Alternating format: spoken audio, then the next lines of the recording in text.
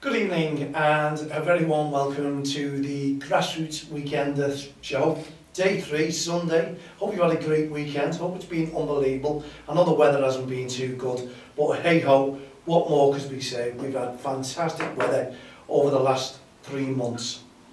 But now the coaching's back. Disastrous. Imagine if grassroots football has returned.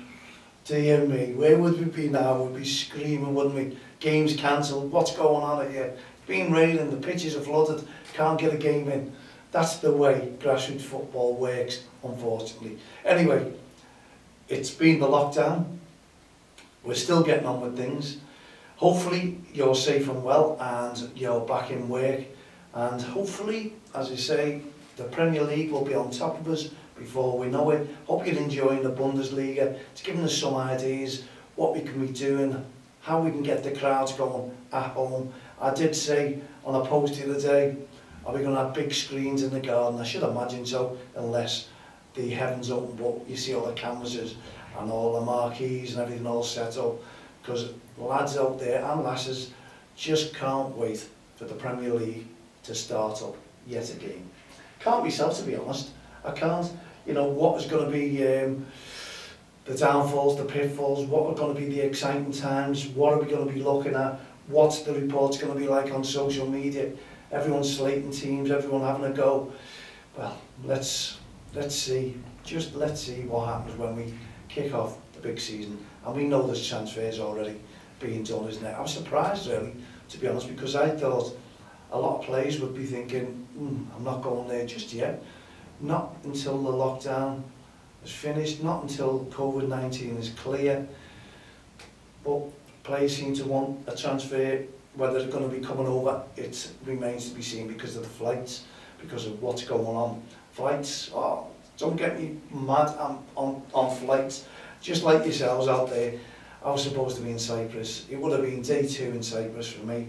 Would have been sunning it, would have been going out, getting some Cypriot food, going to restaurants, massive steaks, enjoyable steaks. And I know people who have been to Cyprus from Rataras know what I'm talking about. Fig Tree Bay, unbelievable. The best waters you'll ever find. But they've got it all to themselves. So all the Cypriots will be loving it, thinking no holiday makers. We have the beach to ourselves. They're going to have the time of their lives. And I'm just sitting there thinking, reminiscing, and it could have been me. But it's not, unfortunately. You've just got to get on with it. But you've got me extra now. I'm going to be here throughout the June, whereas I would have been away for 3 weeks. And you may have seen in front of me, well, what's that? What are they there? Don't Cross the Line has been going since 2003. We're a not-for-profit organisation. Anyone who doesn't know us, it's all about grassroots football. It's all about what we do on the touchline. We're a not-for-profit organisation, a community interest company, which is the next best thing to a charity. So it's all voluntary what we're doing here as well. And this, yes, cap in hand, we go, try and raise money. Any businesses out there would like to get involved with us and say, do you know what, Mal, we'd love to sponsor you. The work you do in grassroots football for Don't Cross the Line, you need a few bob, because we have to do lottery grants. It's hard work, believe me, trying to get in these pennies to try and keep everything going, to try and get our guests in, try and talk about grassroots football, try and keep our referees, junior referees, senior referees, experienced referees within the game. This is what we do. Hard work, but do you know what? We really enjoy it, and we haven't been going for nearly 18 years for nothing. That's how long we've been going for successful. We've got all governing bodies on board with us. We don't ask them for anything, we don't get anything. We just get the logos, we just get the support, doing a great job. That's what it is. But if you look at these in front of me, I'm bragging a little bit. Why not? Why shouldn't I brag a little bit? I should have a photograph, Barbo cut out of Prince William, His Royal Highness Prince William, because I did meet him in 2003. Fantastic. And you'll see the trophy. I'll just grab that trophy, if you don't mind. Dear me, it's a heavy trophy. I've got to making sure that I don't be knocking anything over. That was me on stage at Wembley Stadium, Chelsea versus Portsmouth.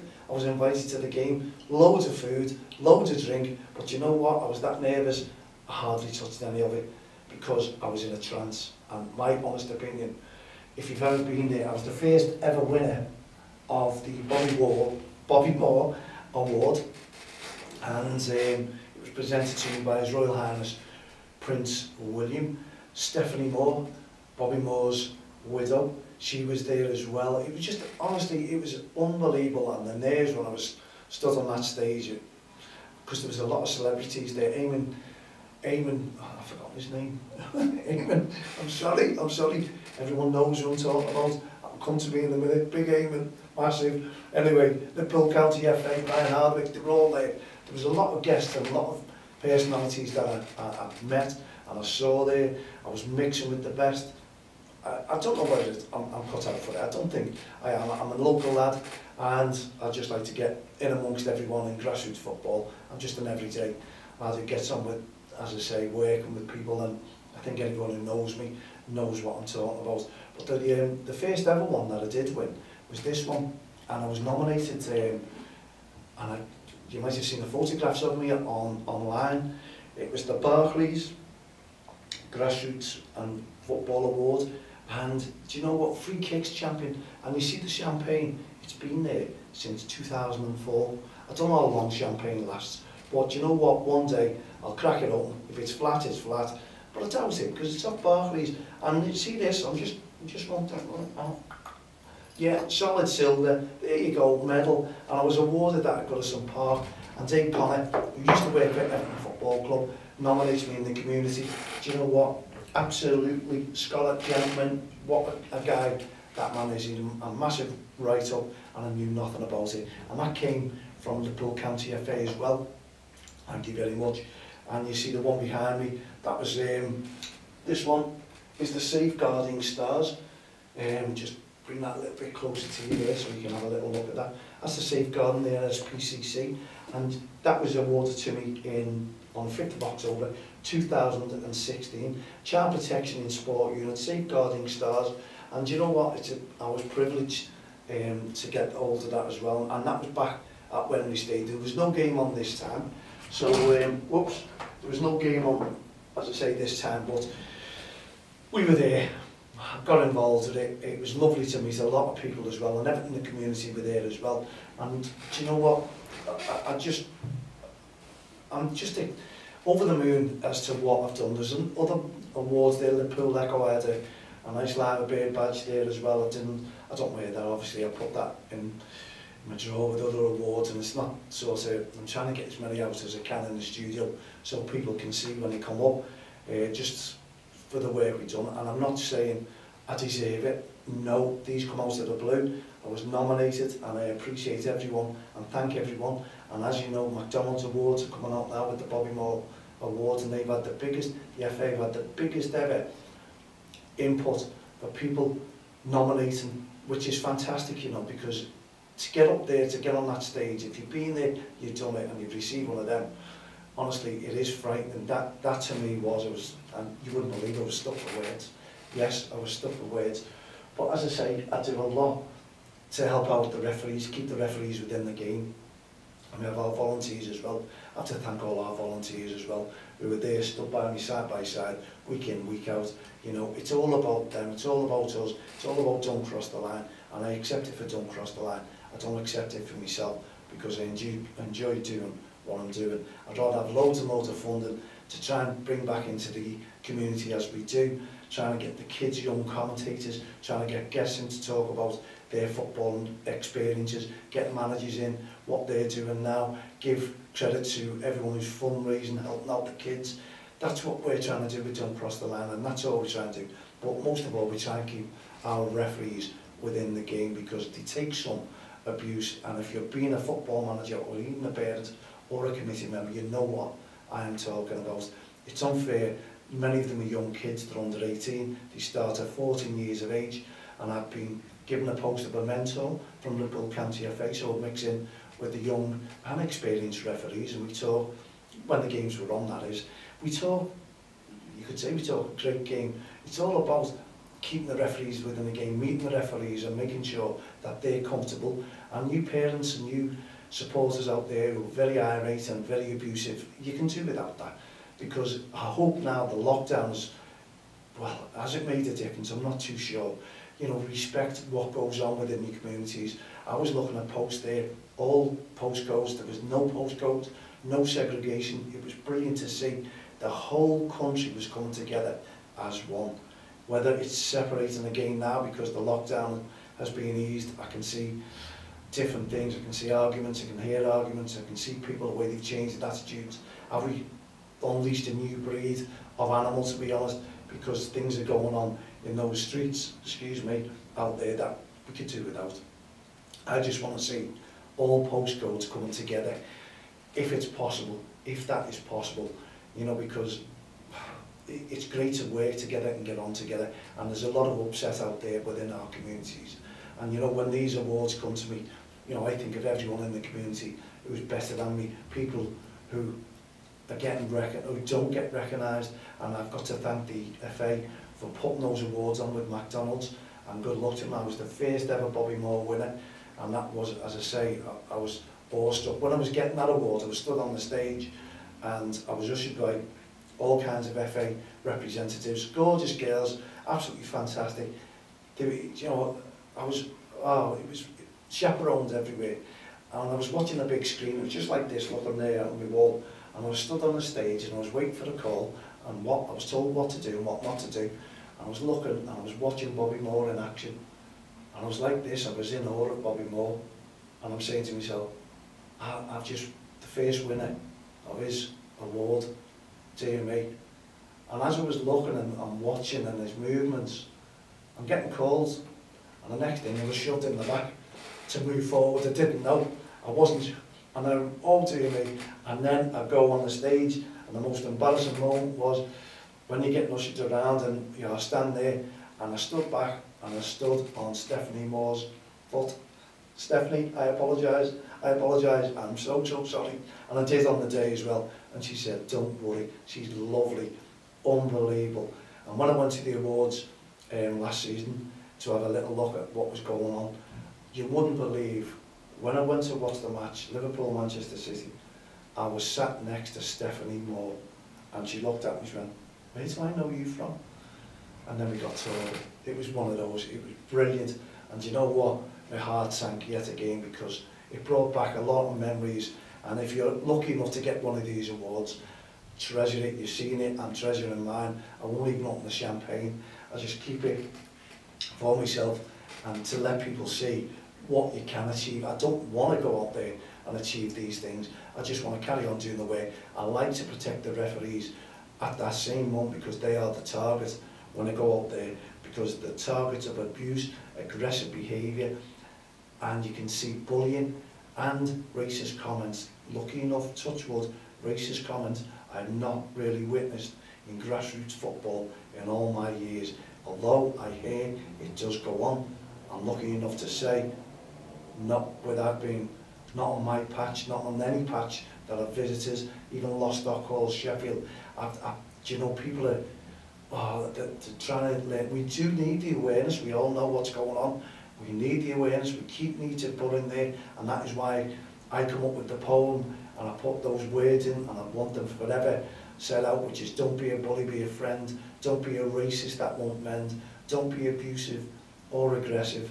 To show respect is more impressive, and that goes all around. And I just hope every community takes that on board, because at what I'm seeing on TV, what I'm seeing on social media, it is sickening as to see we come out of a lockdown and we come in to a world of mayhem. It's upsetting, and it just gives me more inspiration to go out and, when the football starts again, and do something within the communities. And there's so many lovely people out there that I'm watching, food banks, everyone within the communities delivering hampers, making sure people are all safe and well. It's great, and that is what I'm saying about no segregation in postcodes. Keep them all together, keep them as one, keep communities, build communities as one. We're all human beings, let's act as one. And as I say, when we go out and the football starts again, please, let's protect our referees, because as I say, they are the target. And if they're getting affected, it's the kids who are getting affected. Because if we've got irate parents and spectators shouting verbal abuse on and off the field of play, then it's the kids, yes, the kids who are listening, watching mum and dad, and inside of them, we were all kids once, And we all know what the feeling was like. If you're getting support, you'll love it. You want to try your hardest. You want that support. You'll remember that for the rest of your life. But what you'll also remember for the rest of your life is if you see any violence on a touchline, in the street, anywhere, it sticks in your mind. That will always stick in a child's mind, and they'll grow up with that. Something that really is bad sticks with them forever. And don't forget, you know, part of it, you know, mums and dads, parents splitting up, that is hard for them. That sticks in their mind. So what I'm trying to say to you, I do that to protect the children on the field of play, because the referees are there as the targets. They're there as the centre of abuse. We need to stop that. If we can stop that, the kids can get on and enjoy the football. They can develop their skills. The referees can develop their skills. We need to have our mentors out, talking to the referees, making sure they're okay. And we need to approach managers. Now, being made a mentor by Liverpool County FA, thank you very much, it made me closer to managers and parents and the kids, because you bring in everyone together. So something was said by an irate parent, spectator, manager, towards the referee. We dealt with it. We made sure the referee was okay, talked to the referee, talked to the parents, talked to the manager, and brought them together. And you may have seen one of my shows not too long ago, where we brought in a manager who was verbally abusive with another parent or with a parent, and it got his back up, and he'd never ever do that again. And he came in to talk about it, and that is what I call bringing people together, making a difference, not just in the communities, on the touchlines. There's thousands and thousands upon thousands playing football. It's the biggest sport in the world, and that is what brings people together. And this is what we were hoping the Premier League would do, bring the games back together, because you don't know how much that could bring our lives back, you know, make a difference, because football is many people's lives and they can't live without it. And when it returns, whether there's a crowd there or not, some sort of atmosphere, at least the football is there, and at least there'll be no violence on the terraces. That is one thing that we can hold our hands up and say, thankfully. But we were getting a grip of that, because I believe we've got the best police force in the world, in the UK, and I still do. And they know how to segregate, keep fans apart, bring them together. This is the way it is. And you know what, this is why I'm saying empty stadiums, let's play at our own grounds, not neutral grounds, because the police force can tackle any sort of movement on and off the field of play. They do it in the ground with 50, 60,000. If they've got 1,000 people congregating out the ground, that's not a problem for our police. That's my honest opinion. But let's just see what will happen. No neutral ground, please. Let's get on with the games, and let's enjoy the Premier League when it does start. Well, there you go. I thought I'd give you an insight into the work that we do, voluntary work. And as I say, if there's any businesses out there or anyone wants to help us fundraise, please, please, you know, because we've got this studio now and it does cost rent, and we've got to try and raise money to pay the rent, bring people in, as I say, guests, bring kids in, young commentators, get them together. Well, we're working closely with Condor Online Radio. They're going to help us out, young commentators. Let's get them together, let's try and do things, and let's make a difference and give the kids a voice as well. That is a massive difference, especially with podcasting, especially with editing, camera work, working out what they can do on podcasting. It's great for the kids, and who knows, we can't work out with the adults who have some learning difficulties or people who can't afford it. We might be able to bring them in as well, because I'll guarantee there's one or two adults out there who would love to do what I'm doing and get involved. So if you're interested in it, give us a little email, mal@don'ttexttheline.com. Add me as a friend on Facebook, Twitter, LinkedIn, all the social network sites. I say this day in, day out, week in, week out, especially on the Grassroots podcast Weekender show. Okay, there we go. We've come to the end of another show. Thank you very much for our listeners, our watchers on DXTL from the touchlines on YouTube. Please, please share it, like it, get in touch with me if you want to get involved with Don't Cross the Line. We have young ambassadors like Olivia Henderson. Liv, she likes to be known as, massive, brilliant young referee who's a young ambassador for us, and a young commentator as well, and young presenter. We hope to have her on the show very, very soon indeed, but obviously they've got to get back to school first, haven't they? Anyway, there we go. We come to the end of another show. Thank you very much for tuning in to us, watching us. We'll be back again next Friday. So for myself, Matt Lee and all the team here, the Grassroots Show, Don't Cross the Line, Respect programme. Have a great evening, be safe, good night, God bless, see you next Friday.